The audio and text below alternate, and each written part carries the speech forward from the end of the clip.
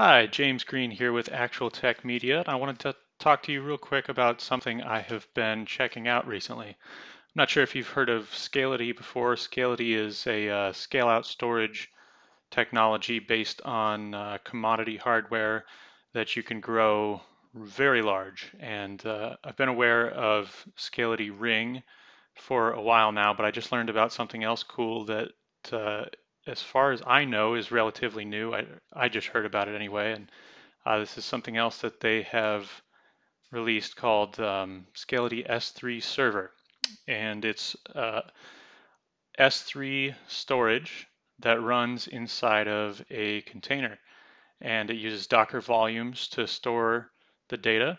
And so you could use this for learning, for test dev, and you can use this in production if you want to store your data on a Docker volume. If you wanted to go bigger and more distributed, that's when you'd want to look at something like Ring. But um, especially, I'm not trying to say at all that this isn't a good solution for production, but I see it getting a lot of uptake in test dev and especially local development and learning kind of stuff. And so I just wanted to show you today, real quick, how easy it is to try it out. So check this out. I'm running a little GUI here called Kitematic, and that's something that you can get from the Docker website. I believe it was a separate project that's been acquired by Docker or something like that. But anyway, you can get it from Docker, and it's basically a front end to launching containers and managing them, that kind of thing. You can get to the Docker CLI you're used to from the bottom here, but I find this to be particularly helpful. And then if you go out, I'm already connected to the Docker Hub. The first time you launch it, you'll have to do that, but you see here I'm logged into the Docker Hub with my account. And if you just look for Scality S3, you should come up with S3 Server here, this guy right here. And all you need to do is pull that down. And I've already got it pulled down here, so we don't have to wait for it to download. And by saying create, it's going to go ahead and fire up a container running Scality S3 Server. And so this will just take a second, not very long at all. And what we'll end up with is some S3 storage that I can actually use like right now.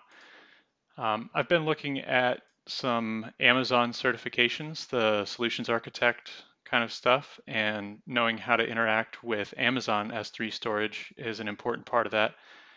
If you're doing something similar or from a development standpoint, need to know how to interact with the S3 API, I could see this being a really useful tool for you. And it's something that I'm going to use while I'm learning how to use S3 object storage better.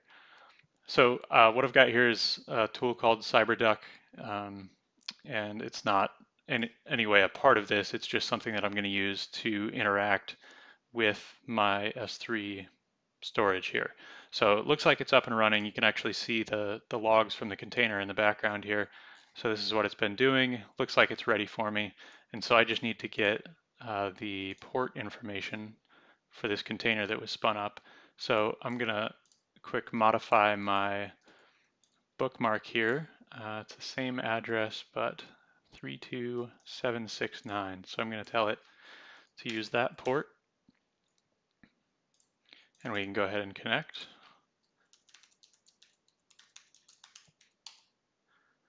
And it's using HTTP. I haven't quite figured out yet why this isn't using SSL. I want to ask them about that. I'm not even sure if there's a good technical reason for why it's this way, or maybe it's just that this is meant to be more of a development sort of thing, and they left the secure stuff that you would really want in production out, and you can only get that with the paid version. I don't know. I need to find out about that. But anyway, this is just over HTTP. It's unencrypted, but it's good for my purposes since I'm just learning. So, and here we go. So to be able to do anything, this is completely empty right now. And so the first thing I need is a bucket. So in the CyberDeck UI, it says folder, but this is actually creating an S3 bucket. So I'm just going to call it James, And now I've got a bucket and I can put something in there. So I'm going to just drop a little, let's use an ATM picture. So I'm going to drop a little ATM logo in there and it's going to upload. There you go. And by default, when you upload objects, just like I did here, the permissions are pretty locked down, and that's for a good reason. I'm sure you can understand.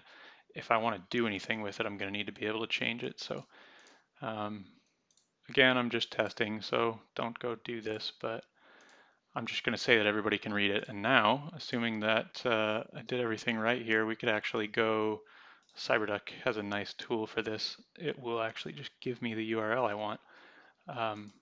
I can go access this in a browser just like I could with some other, for instance, Amazon S3 storage. If I say, it doesn't copy the port for me because it doesn't know that this is running in a container, but I can just give it that. It was 769 and boom, there's my picture in my S3 bucket over HTTP. So real quick and easy way to get started using S3 storage and learning how to use the S3 APIs. Definitely recommend you download it and check it out. And if you want to see more of this kind of stuff, we're always blogging over at actualtech.io. So go over there and get subscribed, get on the podcast, and stay up to date with this kind of stuff. Thanks a lot.